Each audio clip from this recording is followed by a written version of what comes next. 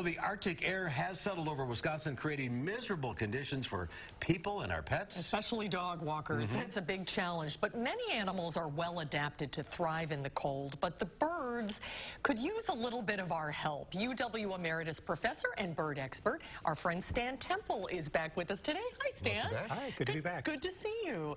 So how are our birds doing with this bitterly cold weather? How big of a threat is it to them?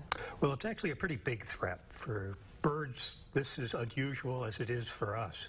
A number of years ago, my students and I did a big study looking at the overwinter survival of birds. And we found that during periods when the temperature stayed below zero, the survivorship of birds dropped by about a third. Wow. So during that brief period of cold, it really does take quite a toll. And this is a prolonged period of below zero. This is a prolonged period, so it will take a toll, especially on smaller animals. Is there anything we can do to help the birds?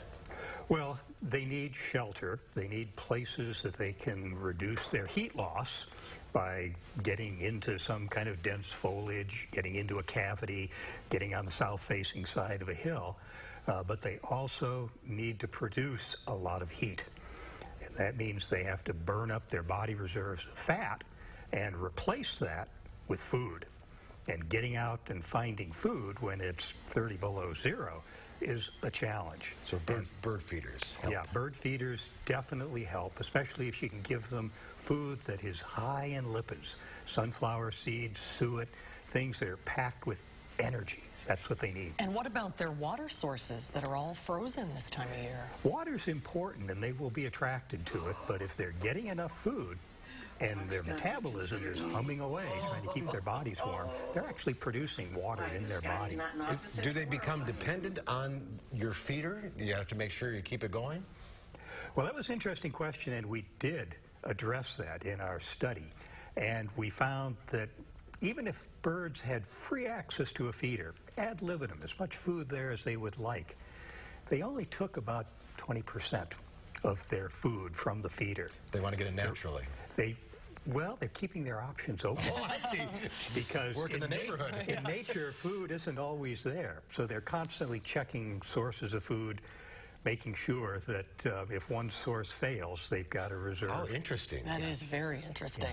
Yeah. What are some of the kinds of birds we're seeing around the feeder this time of year? Well, the birds that you're seeing this time of year are, of course, the birds that are adapted to normal Wisconsin winters. So they're birds, for the most part, that are either permanent residents that are here year-round, things like chickadees and nuthatches and woodpeckers and blue jays, or they're birds that have actually come from further north to spend the winter with us. Like juncos. So things like juncos and tree sparrows are all birds that view southern Wisconsin, at least normally, as a nice place to spend the winter compared to Canada. And often, on the ground at the feeders, you're going to see some rabbits show up and some squirrels. They need help, too. Absolutely, yeah. It's not just birds. The other animals, it's really the biggest challenge for small animals, because they're the ones that lose a lot of heat really fast. And, of course, they can't carry much insulation. Yeah. A little bird can only have so many feathers on it. Bigger animals retain the heat, and they can have better insulation. So by the time you get to something the size of a rabbit or a squirrel or a deer, they're actually in reasonably good shape compared to some of the smaller birds. And a normal winter, they're okay, but it's just this kind of polar. This cold is really bad. And for the larger animals, really, they just kind of shut down. Yeah. They just stay put. As we all do. Yeah, hunker down.